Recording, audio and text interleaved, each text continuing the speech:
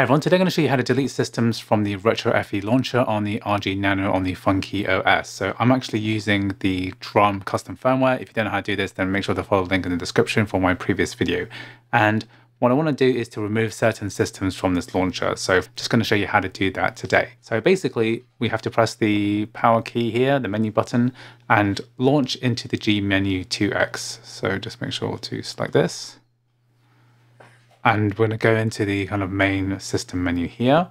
And what we want to do is to open up the Commander application. So open up this, and then we need to basically edit a file which contains the system list. I'm just going to show you where that is. So what we need to do is to navigate on the left-hand side into a place called user. So go to the user folder, USR, then go to games, then go to collections. And then basically there's a file here under main called menu.txt. So we want to edit that file. So what I want to do is to enable editing. So press the menu button here. I'm just going to allow this to system read and write. So if it says read only, that means that the toggle has been turned on. So now we can actually write to the system. So that's fine. So we're going to go ahead and edit the menu.txt. And we have a text list here. So yours will be longer. I've already edited mine. I want to delete this line. So I'll press A on here. Let's remove line. Okay, good. So basically that file's been edited, but that isn't the only step we have to do. We have to also copy it to the mount folder as well.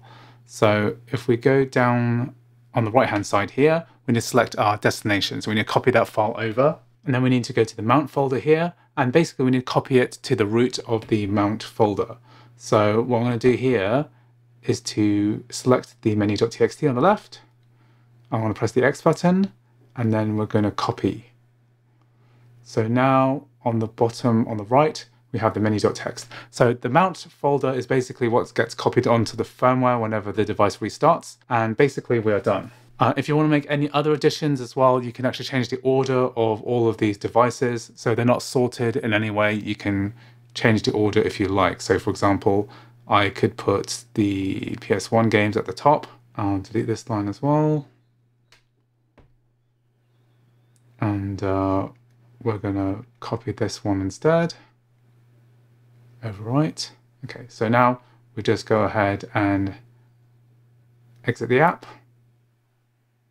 And we're going to relaunch RetroFE.